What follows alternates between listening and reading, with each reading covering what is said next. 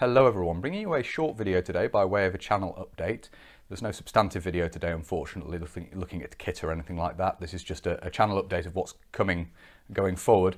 This is quite an interesting development for the channel and one I've been very pleased to be a part of. A little while ago I was invited to attend the National Army Museum's Reserve Collection at Stevenage by Ian Main, who's Assistant Director of the National Army Museum. And I was very keen, obviously, to take up this offer and go and have a look at various bits and pieces, take the opportunity to do some filming. Unfortunately, it was delayed, first of all, by COVID, and then also by the house move and everything, which obviously I've mentioned previously on the channel. We're now quite well settled in, and if you're watching this, I will have been down to the National Army Museum, its Reserve Collection at Stevenage, and filmed some content for the channel. So thank you very much again, Ian, for the invite, and hopefully you'll enjoy what you see going forward. And as I say, these videos will be coming out.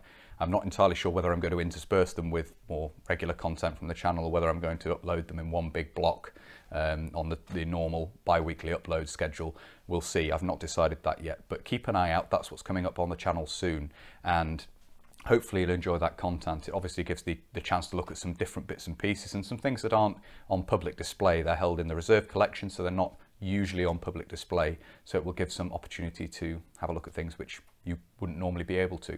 So hopefully you found it interesting, and that's something to look out for going forward. I do hope you enjoy.